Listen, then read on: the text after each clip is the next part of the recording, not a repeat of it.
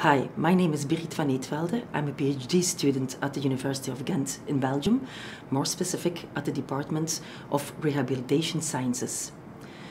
This research is about the impact of diabetic neuropathy on muscle strength parameters such as maximal muscle strength, strength endurance, and explosive muscle strength.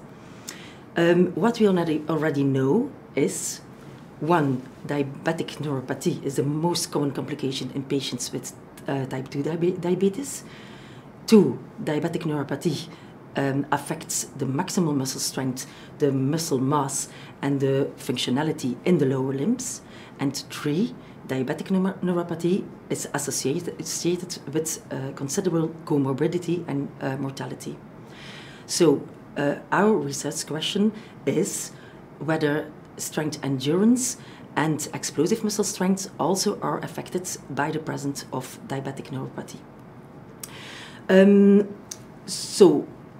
Therefore, we searched 54 male participants aged between 55 and 85, and there were 19 healthy controls without neuropathy, combined with 35 patients with type 2 diabetes mellitus, subdivided into a group without neuropathy, a group with sensory neuropathy, and a group with sensory motor neuropathy, based on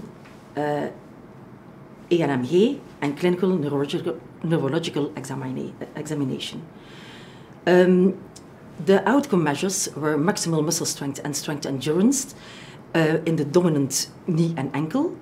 And they were assessed at a Biodex dynamometer and corrected for lean body mass of the tested leg. Explosive muscle strength, here the single two-leg jump test and the functional performance sit-to-stand test or chair rising test were assessed at the Leonardo force plate by mechanography. And both were corrected, statistically corrected for body weight of the patient, total body weight of the patient.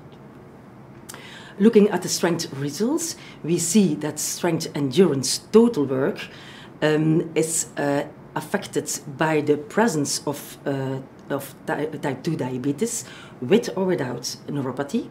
So all 3 diabetes groups were significantly reduced in value compared to the healthy controls, without significant differences between the 3 diabetes groups themselves.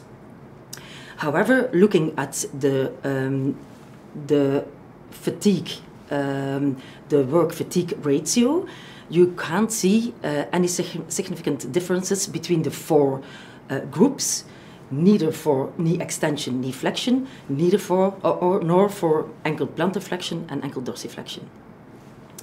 Explosive muscle strength and maximal muscle strength were reduced in the patients with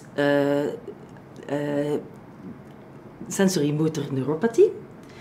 So we can conclude that strength endurance impairment is predominantly in patients with type 2 diabetes, with or without neuropathy, and due to chronic hyperglycemia, while explosive and maximal muscle strength decline is more likely triggered by the presence and the severity of diabetic neuropathy.